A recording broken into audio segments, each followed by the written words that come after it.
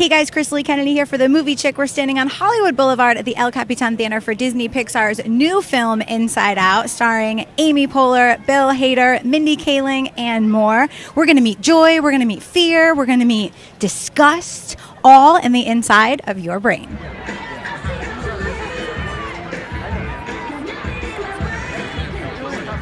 Tell me about being part of a Pixar film. No.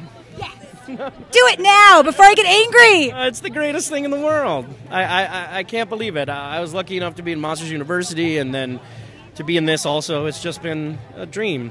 I love these movies and the people that are involved in it. I come in for an hour and I say a bunch of crazy stuff and then brilliant people make you look even more brilliant. So I can't wait to see the finished product. I'm really excited. Sent me all their stuff. In case you haven't seen it, I'm thinking, holy God, they are unbelievable. And But it's the way in which they approach stuff. They have a certain amount. They have a respect that a lot of people in the industry don't have for people who act. One of the fun things we learned in the film was core memories. Did you get any core memories while you were doing this process? Yeah.